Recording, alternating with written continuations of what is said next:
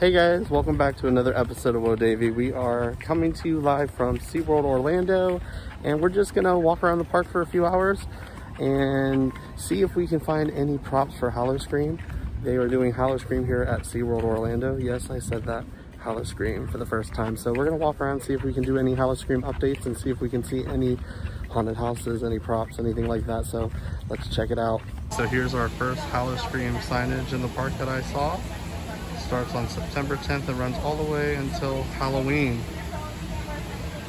So let's see if we can find any more Howl-O-Scream stuff. So it's not Howl-O-Scream, but they got some decorations for the beer festival going on. Here's the first one, the Welcome Center. It's closed up right now, but yeah, they got, let's see, they got all kinds of stuff going on. To the health and safety of all of our guests. And of course, they still got Electric Ocean going on too. So it's it's the middle of August and all the kiddos are back in school and it's on Monday. And as you can see behind me, there's no one here. So coming to the parks on a weekday is the way to do it. Hardly anybody at all at the park. Of course, if you come on the weekend, it's gonna be really, really busy. But yeah, come on a Monday, a Tuesday, a Wednesday, and you will avoid most of the crowds. Of course, over in that stadium, that's where a lot of people will sit there at night and watch the Electric Ocean show, which is amazing. I'll definitely put the link to our Electric Ocean review, put the link down below. And then right next to that, we got Icebreaker, which is pretty much a launch coaster, just like Tigers over at Busch Gardens. But of course, it's a longer length, much more track. And I have no clue when they are going to open it. I see a train on the tracks over there, but I don't know when this thing is going to open up. So this long pathway right over here by Icebreaker, it gets really dark at night. There's a lot of big trees, a lot of open space. I think this could be a possible scare zone. Don't see any props out here. We're right next to the Orca Stadium. But yeah, this could be a possible scare zone. There's lots and lots of open space here to set up props. And like I said, it gets dark. And there's a lot of areas in SeaWorld where they have a lot of big trees and darkness. So there's, I don't know, they can put a scare zone anywhere really. Also this big area right in front of the Icebreaker area and the Sesame Street area of the park. Lots of open area for a scare zone possibly. So the construction walls are down and here is the entrance to the new Icebreaker roller coaster. Looks pretty nice, I like it. Can't wait for this thing to open.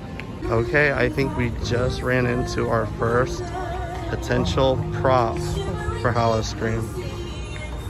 Right up there. So I'm thinking that way will probably be a scare zone, and then of course we got this prop right here which looks really, really spooky and creepy.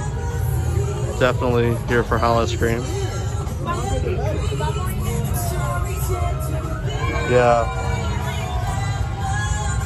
Nice setup. Yeah, right across from the pond, right in front of Mako. I'm almost willing to bet that's for sure gonna be a scare zone because that has the most trees, big, nice oak trees, and it gets very dark over there. So if that's not a scare zone, I'm gonna be very surprised. But anyway, right here, we got another big prop. Yeah, this is so creepy, I love it. Can't wait to jump in the tree. Right over by Infinity Falls. They got this big, creepy house. Uh-oh. I think we're gonna get very wet. I'm waiting for it.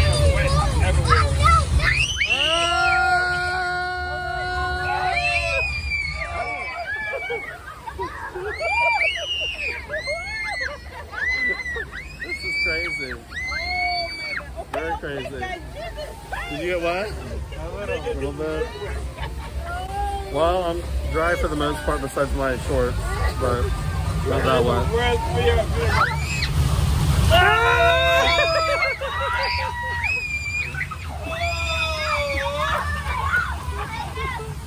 Oh my gosh. They had a little bit of a leak there. Oh no. Oh, now we're going way up here. Oh my god. Which way do we go? Oh, this way.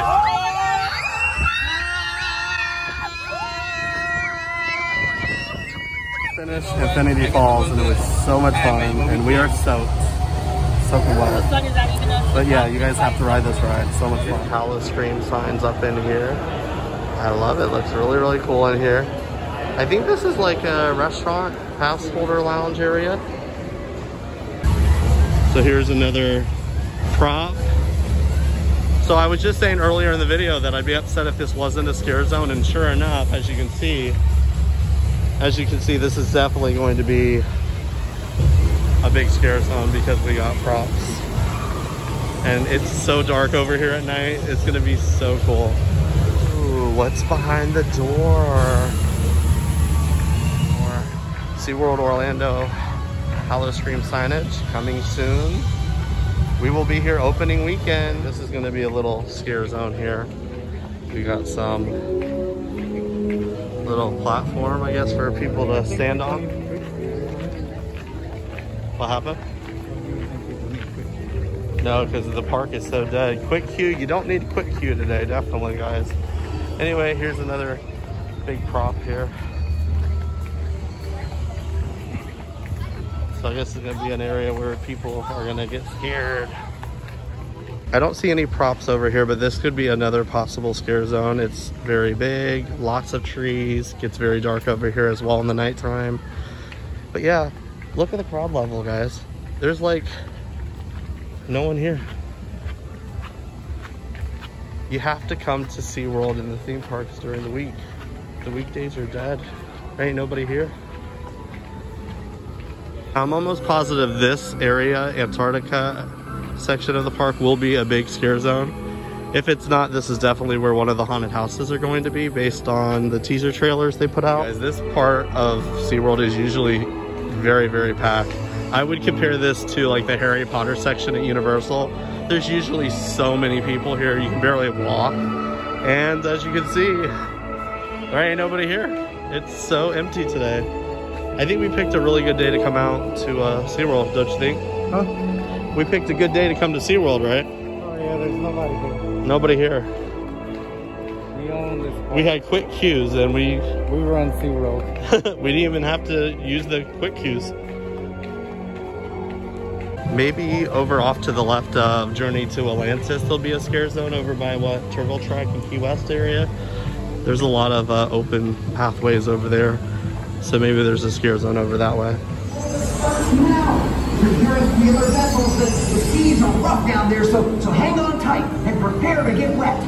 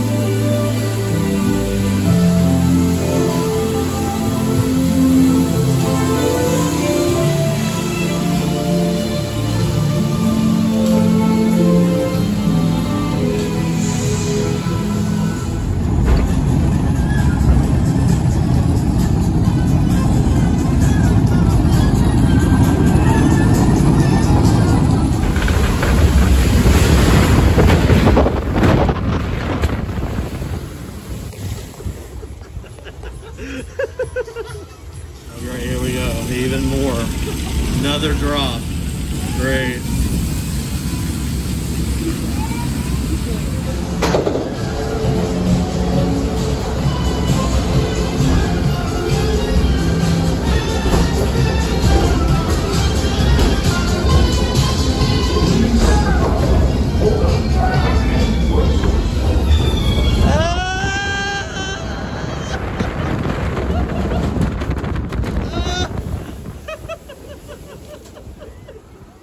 So thanks guys for tuning in for another episode of Whoa Davey. We're leaving SeaWorld Orlando. I hope you enjoyed the Howl-O-Scream updates. There was not that many props, but at least we saw a little bit. And at least we got to ride Infinity Falls for the first time. That was really, really fun. And we got wet. We will be here in 2 weeks for the opening of Howl-O-Scream. So stay tuned because we will be vlogging the event and we are very, very excited. It's the first time SeaWorld has ever done Howl-O-Scream. So we are excited. But yeah, thank you so much for watching. Don't forget to like the video, subscribe, share it with your friends and family. Until next time.